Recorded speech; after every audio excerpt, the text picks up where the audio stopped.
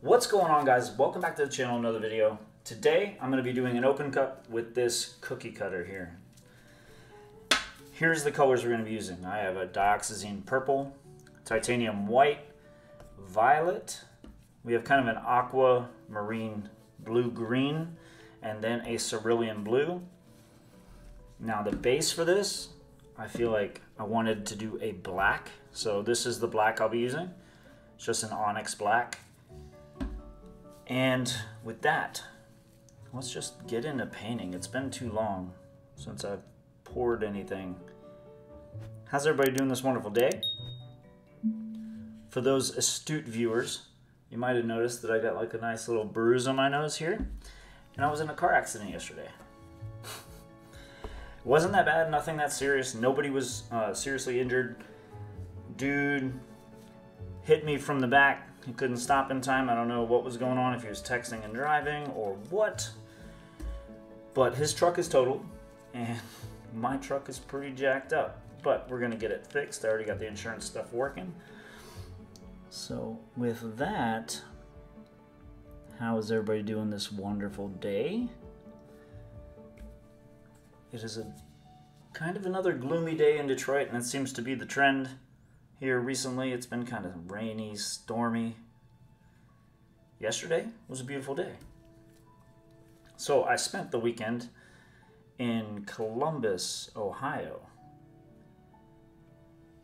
Went out and had a couple drinks. Went to a couple of the little nightlife places they got there.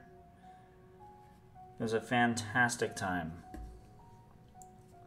Spent the weekend with an amazing human. But yeah. So, I hope everybody's doing fabulous. It's another glorious day here. I'm just living my best life over here, besides, you know, the busted nose, but everything else is good. So we layered it in the cup. I'm gonna let some of that paint just come out.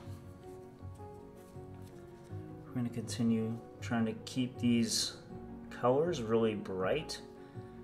Or if we do have a darker color, we're layering a lighter color between them. Wow, you can just see the cells already just popping to the surface. That's crazy. All right, well, we just used that color, my man. So let's swap it out for something else. So I am using kind of a secret ingredient. There's no secret to it, but so I used my standard pouring medium with 2-to-1 Floetrol to paint, and then I ordered some Australian Floetrol from the Fluid Art Co. at this little piggy. It's been far too long since I've gotten to play with that stuff, and I did one of these off camera and it came out amazing. So I wanted to share that with y'all because, as you can see, the cells are just exploding without even using any heat whatsoever. And I think that's phenomenal. So yeah, I'm really liking what I'm seeing so far. This is really beautiful. Like, I don't even know if I'm going to need to use the heat gun to get this to do what I want, because it's already kind of doing it. So let me let this settle just a bit. Take some of this paint. I don't want all the edges of this to roll under.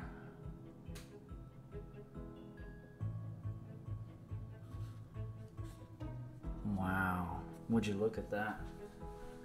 That's amazing. So let me try plugging in this heat gun and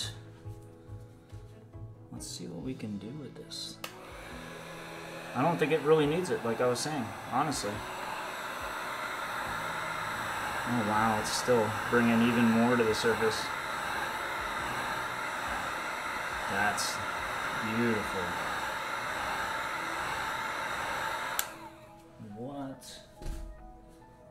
kind of sorcery is this, y'all? Yeah, we're gonna use that dioxazine purple. Get some dark in there. And not too much. Just a little bit. So, I kind of told you the ingredient, didn't tell you how much I put in it.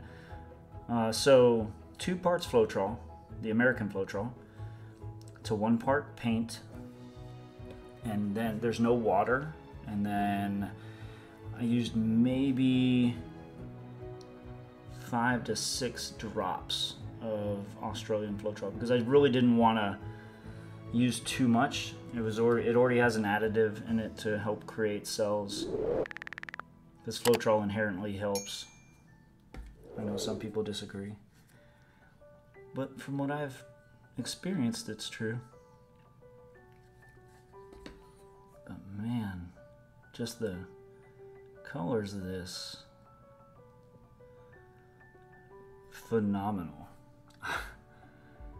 It's crazy looking, actually. I love it.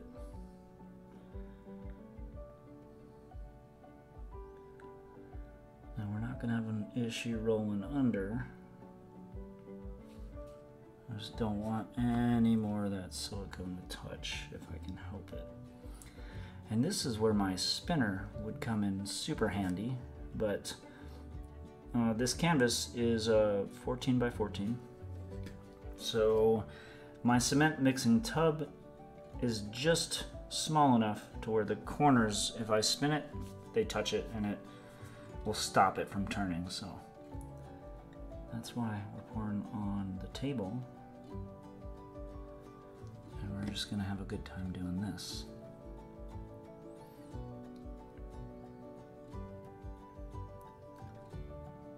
Man, oh man. It's a great feeling just doing stuff that you love to do. Find a job that you love and you'll never work a day in your life. And that's what I'm working on now. Alright, I think we are good. I'm just gonna let some of this escape.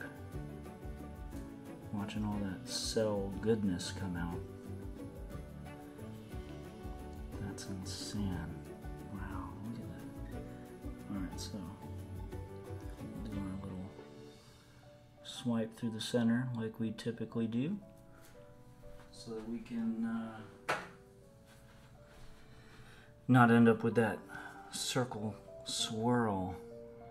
And let me see, I just want to bring some of this to that corner. Look at these colors though. It looks like an eyeball almost. Alright, so stretch it that way. Let me bring it back. I'm trying to tilt it as slow as I can. I really don't want to distort these cells too much. Kind of want to get them closer to the corners. Yeah, this stuff's doing some really wicked stuff. I might have to take this to the corner because it's almost like some of it's flowing differently than the rest. We're gonna have a little bit roll under, which is okay. Let me just get it off. There we go. And try to bring it all back. So I think some of my paints are a different consistency than others. Because as you see right here, it was flowing faster than the rest. I mean, you can actually watch it in real time right now. See how it's flowing faster than the rest? I think there's something slightly off with my mix.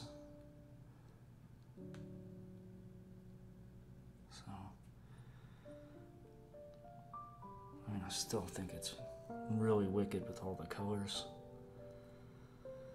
And I'm going to continue to stretch these paints. Yeah, the lines are starting to get a little bit distorted. But I think once we get a good coverage of the canvas and I take a torch to it, it'll be, I think new cells might even form out of that.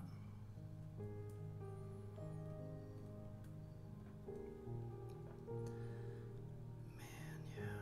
Some of my paints are way thicker than the others. So this is a prime example of what happens when you have different consistencies. I mean, it's still cool looking. We're getting a lot of purling around the edges from that black base coat.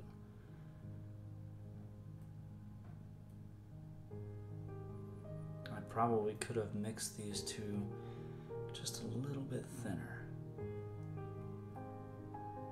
to help with the flow just a little bit. There we go, we got it off the corner. And now I'm going to try to bring that white somewhere closer to the center. Yeah, we're getting a whole lot of purling. That's when you can see the black base coat through the, or around, all around the edges. So this is definitely an interesting composition.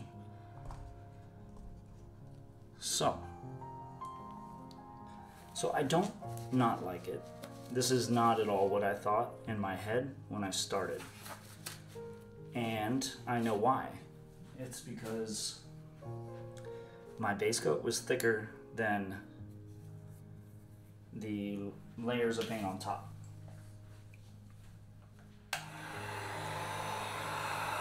So that caused the paint on top to slide too fast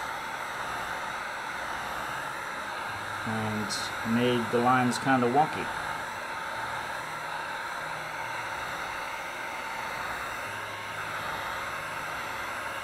All in all, the colors are gorgeous. I love the colors, but I need to remix. Yeah, I need to take my mix, tweak it just a little bit, because I mixed my base coat days before I mixed the other paints, so. Well, we all have happy little accidents. I think this is gorgeous. But let me bring you guys down, and we'll all check it out together. So this is the view from where I could see it.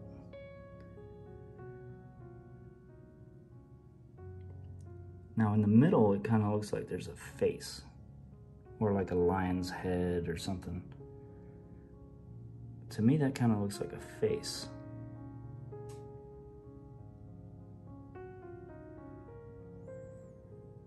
I don't know. It's growing on me. I kind of like it. If you want to watch another video just like this, click the screen right now and I'll see you there.